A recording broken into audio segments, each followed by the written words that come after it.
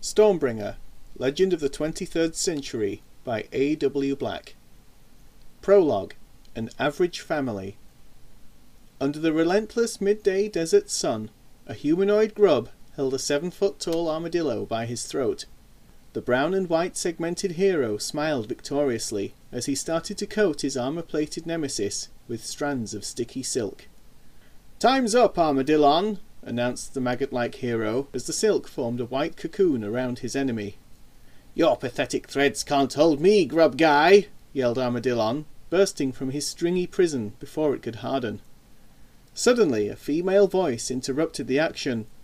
"Simon, come down for dinner!" Armadillon raised his fist, ready to strike down Grub Guy. Before he could land his punch, the two combatants froze when a pause symbol appeared in the sky above them.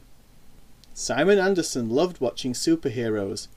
His collection of comics and movies was impressive, though not very well stored. In fact, his bedroom floor was dominated by the vast majority of it. The scent of pizza filled the air as he opened his bedroom door. "Coming, Mum!" he shouted as he ran down the stairs 2 at a time, before charging through the living room to get to the kitchen. "Where's mine?" he asked, noticing 2 empty pizza boxes in the middle of the table. He didn't care that the kitchen window had been boarded up after the break-in the night before, as none of his Christmas presents had been taken from under the tree. "Have you been watching those baby movies again?" asked June, his older sister. "Grub Guy's not for babies," insisted Simon. "Stop arguing!" snapped their mother. "Simon, I called you down 3 times. Your pizza's in the microwave," she added as she left the room.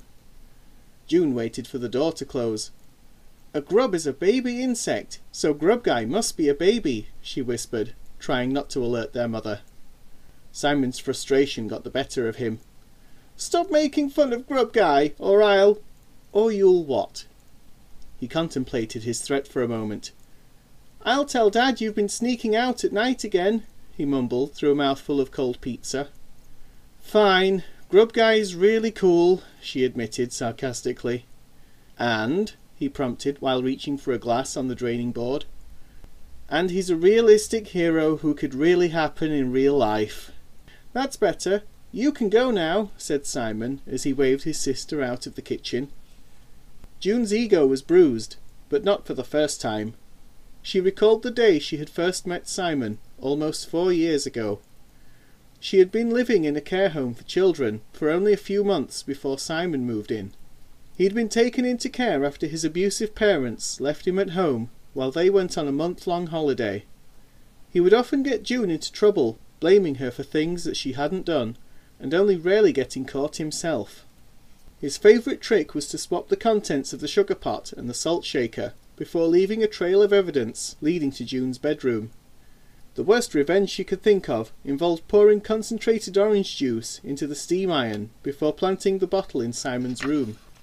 But he watched silently as she executed her scheme and hid the bottle in her bedroom while she wasn't looking. Regardless of which of them was guilty, the staff at the care home were relieved after nearly 2 years when the Andersons, a childless couple in their 30s, were looking to adopt a boy and a girl.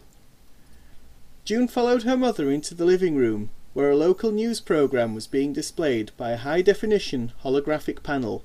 The brand name Holovision was labelled along the front edge of the device. The report was about unexplained dents in the roofs of vans and buses. "Have they talked about the purple light again?" asked June. "They said it left 3 robbers in the police station last night," replied her mother. "Dad says it's a trick." "It does seem a bit far-fetched," she said, pausing to take a sip of tea. "The police called while you were at school. Apparently there was a note left with those very same burglars, saying they were trying to break in here." June was about to talk when she was interrupted by an impatient knock at the front door. "I'll get it," she said before skipping out of the room. June opened the front door. "Did your mum leave the keys in the lock again?" grumbled her father as he pushed his way past. "She ordered some pizzas tonight, but I think Simon ate it all," she said with a grin, trying to get her brother into trouble. Simon crept out of the living room. "I was going to ask Mum to get a Chinese, but then I remembered we've already got one," he laughed in an ignorant attempt to make fun of June's apparent ethnic background. "Simon!" she yelled before turning to slap her little pest of a brother. But he was so small and agile that he dodged June's flailing palm and dashed up the stairs, giggling all the way. Nobody in the house, not even June, knew where her biological parents were from. She had been told her mother had died in childbirth, and her father had abandoned her, never to be heard from again. "I grabbed a sausage roll on the way home." "Where's your mum?" asked their father. "In the living room, watching TV. "Oh, hang my coat up," he instructed as he shed his rain-soaked jacket. She picked up the drenched coat and hung it over a coat hook.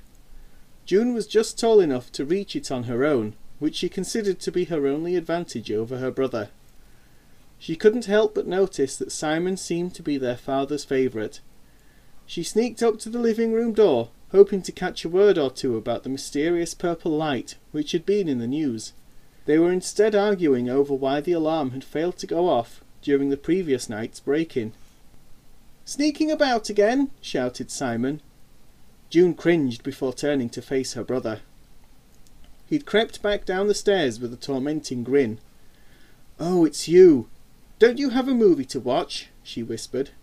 "Yeah, Grub Guy and Armadillon were having the best fight ever," he said with an even bigger smile, before he ran up the stairs again. June followed him and went to her bedroom. Apart from her mountain of homework, she had a feeling that the night ahead would be very busy indeed.